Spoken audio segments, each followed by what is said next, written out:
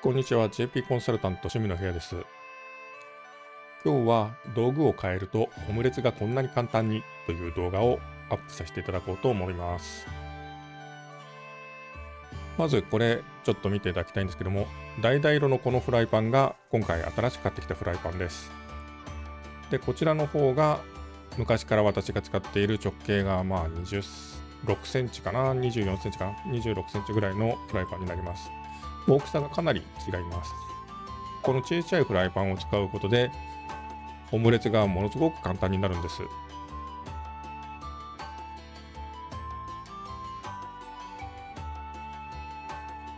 本当に大きさが全然違いますよね。見た感じわからないという方もいらっしゃると思うので、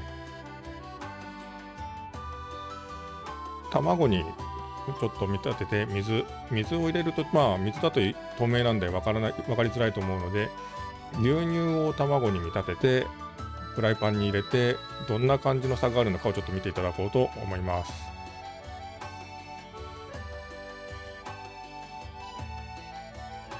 まず卵1個分の、ミルクをちょっと入れてみましょう。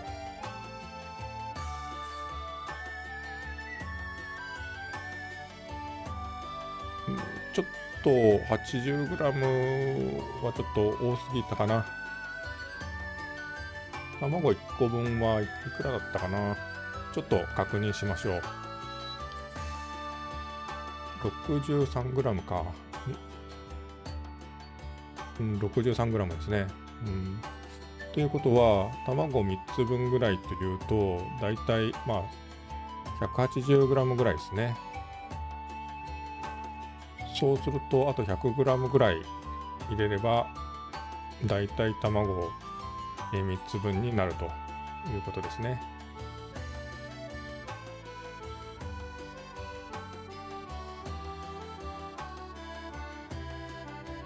卵とミルクの比重ってそんなに変わらないんで、ちょっと多すぎちゃいましたけども、だいたいこれで卵3つ分のミルクだと、いうふうに見立ててください。だいたい容積分量でいくとだいたい同じぐらいの感じになってるはずです。で、これを普段私が使っている直径が26センチぐらいかな、24かなのフライパンに入れてみましょう。そうするとこんな感じでかなり薄い量にしかなりません。わかりますかね。ものすごく薄いんですけれども、この状態だと厚さが薄いので表面も底もだいたいすぐに同じ温度になってしまいます。だから卵が固まり始めるのがどうしても表面も底も卵全体が同じようにいっぺんに熱が入ってしまって固まってしまうということで、とろっとしたようなものは作れません。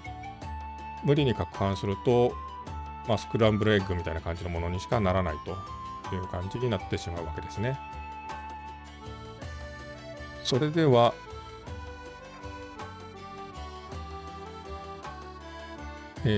このフライパンに入れたミルクを今度新しく買った直径20センチのフライパンに入れてみましょ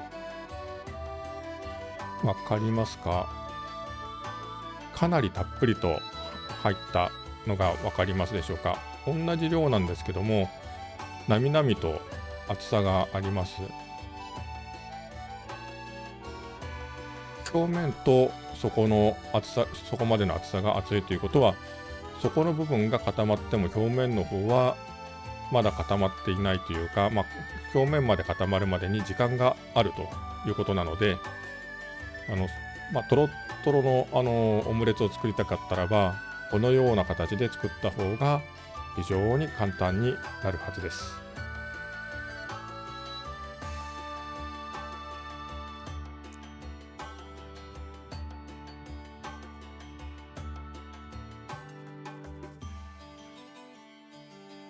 それでは早速ですが、新しいこのフライパン、20センチのフライパンでオムレツを作ってみましょ実際に私は18センチのフライパンが欲しかったんですけども、探しに行ったんですけども、どうしても見つからなくて、20センチのもので妥協するようなことになってしまいました。しかし20センチでも、なんとかやれるということになります。では、フライパンを温めながら、卵を3つ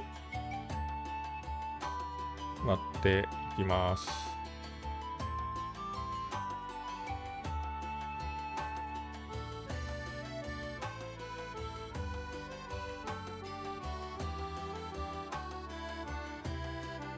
油の量は前回の動画みたいに熱くしなくても、たっぷり入れなくても大丈夫です。ほんのちょっとだけ入れれば、大丈夫です。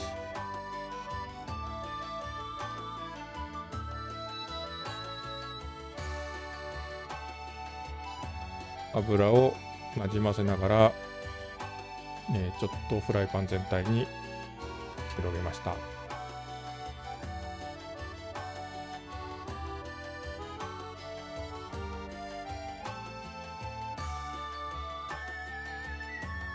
まだ油が温まるまでもうちょっと時間がありそうなので、卵をかけ混ぜていきます。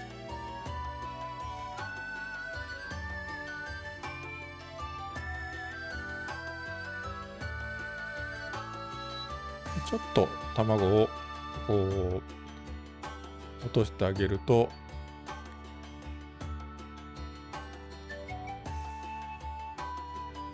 火の入り加減が十分かどうかというのを確認することができます。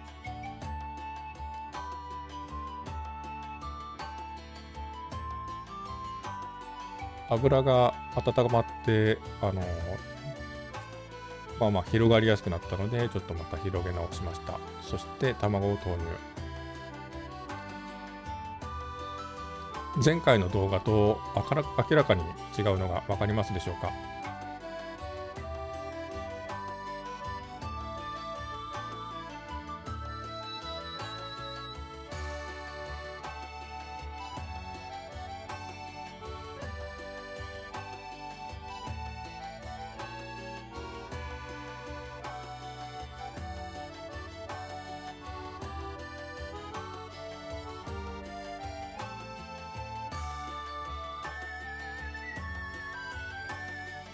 ちょっと固まってきたらば、卵を端っこの方に寄せていきます。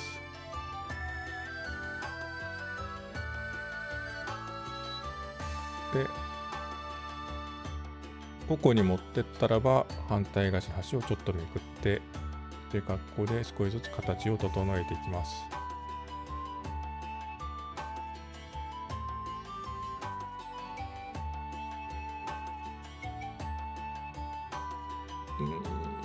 ちょっとひっくり返すのはうまくいかなかったですが、ここら辺はご愛嬌ですかね。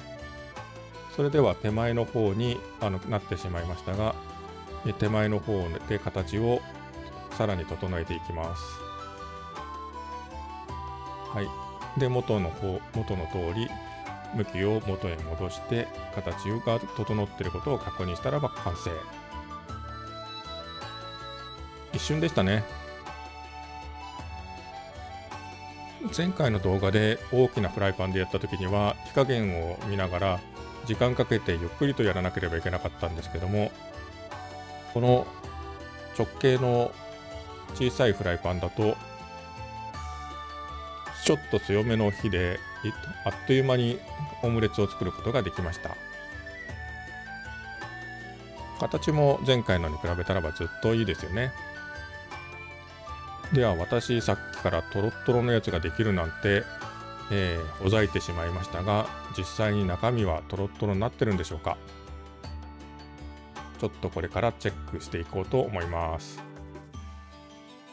はい、形を皿の上で整えて、はい、完成。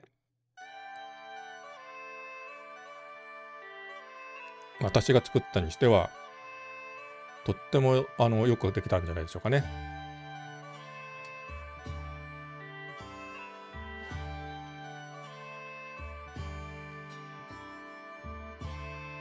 そして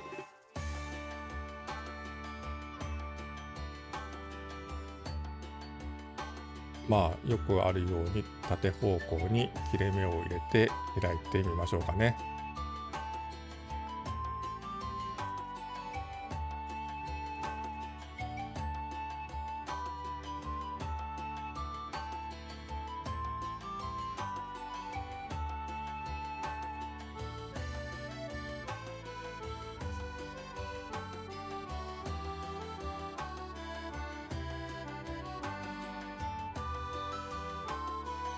はい、見てください。トロトロですよね。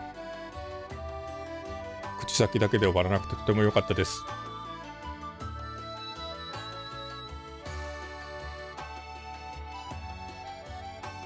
さて、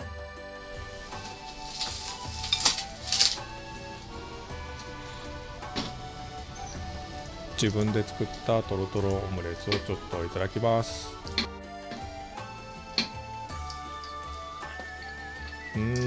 なんかひとしお美味しいような気がします。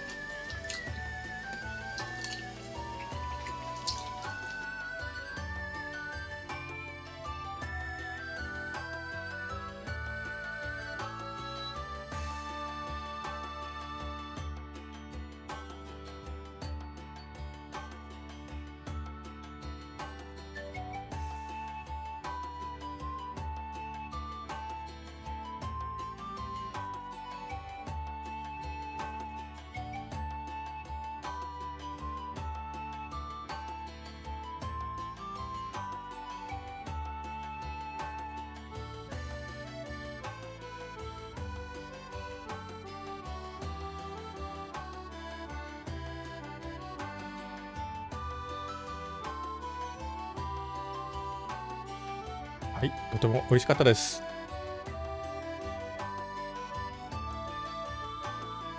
今回はフライパンを20センチ以下、だいたい16センチから20センチのフライパンを使うと